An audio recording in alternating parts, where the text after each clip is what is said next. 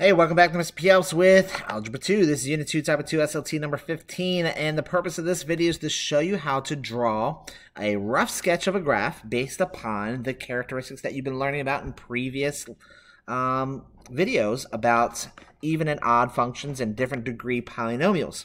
We're going to start off with three basic functions, which this first one is linear because it has a degree of 1, has an exponent of 1. The 0 in this case, so if you remember how to solve, or how to graph linear equations, so you know its y-intercept is at 1, so that's mx plus b, b is the y-intercept, and the slope is 1, 1x plus 1. So you know it's for every right one it's going up 1, and for every left one it's going down 1. So the graph is going to look like this. Now, where does this graph hit the y-axis? It hits right here at -1, so that's its only 0. 0 just means where is the x when it has a height of 0, basically.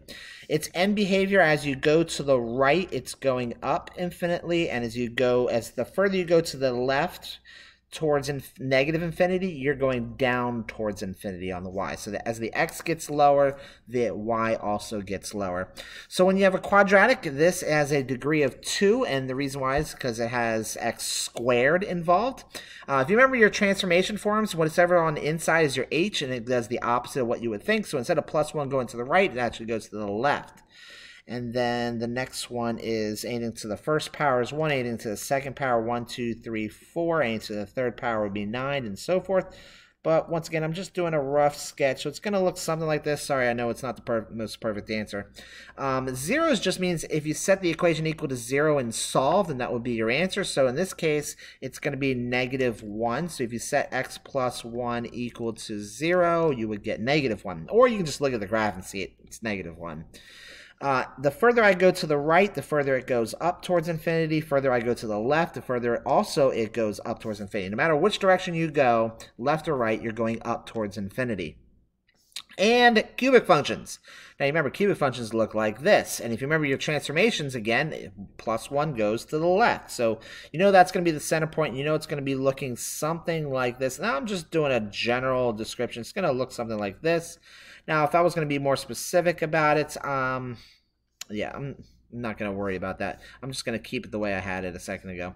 I know it's not going to look exactly like that, but that's a pretty good idea. So this is the degree of 3. Its zeros is -1. The further I go to the right, the further it goes up. The further I go to the left, the further it goes down.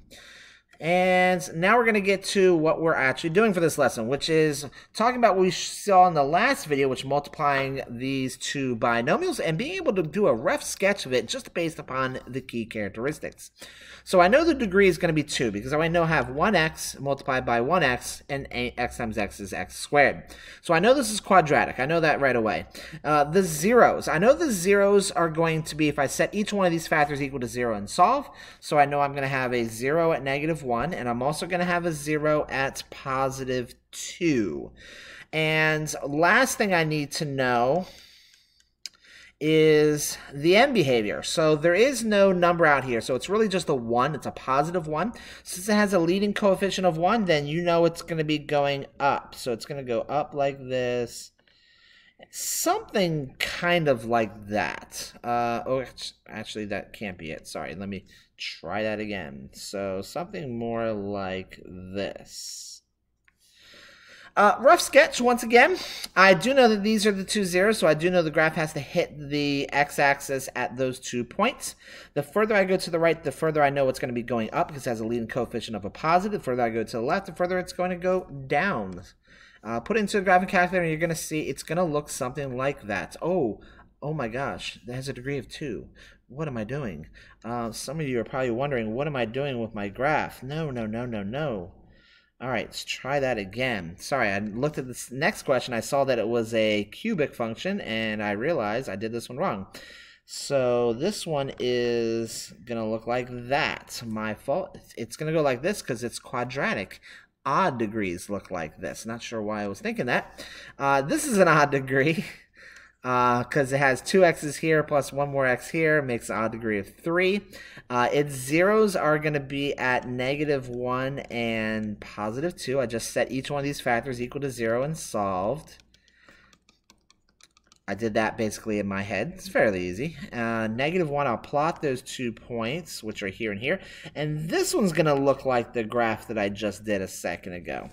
And my end behaviors, I believe, were wrong on this one. So as the further I go left, it's going up for both.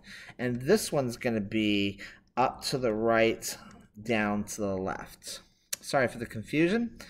The degree on this one's going to be 4, so I do know it's going to have this general shape again. It's got a positive leading coefficient, and its zeros are at -1 and +2.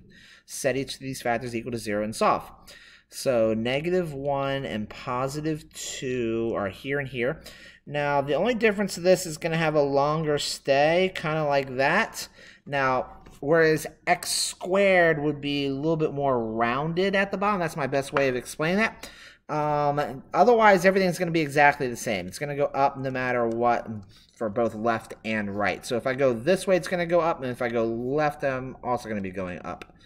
And let's go one more. I think this will be the last one, though. So 3, 4, 5. Degree of 5 this time. Our zeros are a -1. And +2 and +1. Okay, so I'll plot those first. Ooh, very close together. Let me just double check that. So -1, +2, and +1. Yep. Is an odd degree, so I do know it's going to make this general shape, and it's going up to the right and down to the left. And I know that because of the shape. Down to the left, up to the right, because it's got a leading coefficient that's positive. All right, so this is going to be like this. It's going to go up, it's going to come back down, it's going to pass, and then go back up again. So generally, that's going to be the shape. Now, I'm not saying it's exactly that, though. Oh, I do have a few more. Okay, so 2 more. 3, 5 again, and this one only has 2 zeros at -1 and 2, which means this is going to kind of go like this, where it's not going to go past the x-axis again like it did in the last question. It's going to look just like that. And the end behavior, I think we understand, it's going to go up towards infinity to the right and down towards infinity to the left, because it's an odd degree and with a positive leading coefficient. Positive leading coefficient, 3, 4, 5. So this is a 5 again. Okay, so this I need to figure out this first. I can factor this. Was this? Oh, can I factor this? So I'm looking for 2 numbers that have a product of 1, but also add up to 1. Oh, that's not factorable, is it? So it's going to be a little bit more difficult trying to find the zeros to this, because this is actually going to have 2 zeros in it. So I would need to do that. So this is going to be -1 for this one, but this one's going to have 2 zeros in it. I would suggest putting this one in the graphing calculator, finding where these 2 zeros are, because I believe they're going to be both decimals. And then you can graph your function like this. And it is going to pass it. It's going to pass the x-axis. And I know that's because it's got 2 decimal numbers here. So it's actually got 3 zeros. It's got 2 here and 1 here. So I do know it's going to have 1 going up, and then 1 going down, and then 1 going back up again. And that's going to be a wrap. And thanks again for watching. Have a wonderful day.